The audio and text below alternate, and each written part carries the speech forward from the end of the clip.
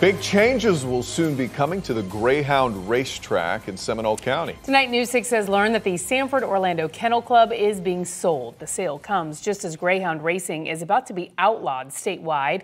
News 6 investigator Mike DeForest is breaking this story for us. And Mike, who is buying the racetrack? Lisa, the sale is not official yet, but I've learned a developer that specializes in mixed-use properties has signed a contract to purchase the nearly 85-year-old dog track.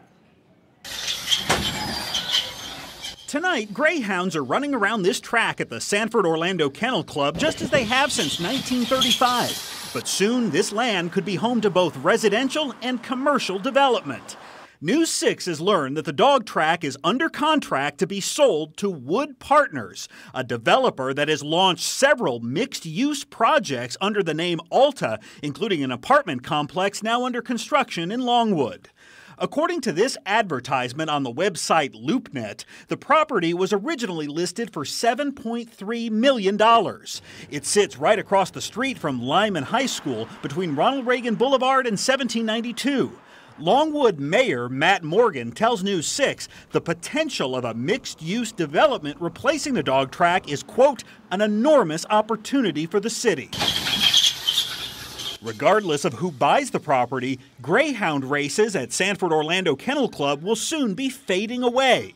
Last year, Florida voters approved a constitutional amendment that will end parimutuel greyhound racing in a little more than a year from now. As supporters of greyhound racing try to challenge the amendment in court, several Florida racetracks have already closed, including the one in Melbourne. The company that owns Sanford-Orlando Kennel Club, Penn Gaming, tells News 6 it cannot comment on any potential business opportunities. It has not indicated when the final race here will occur.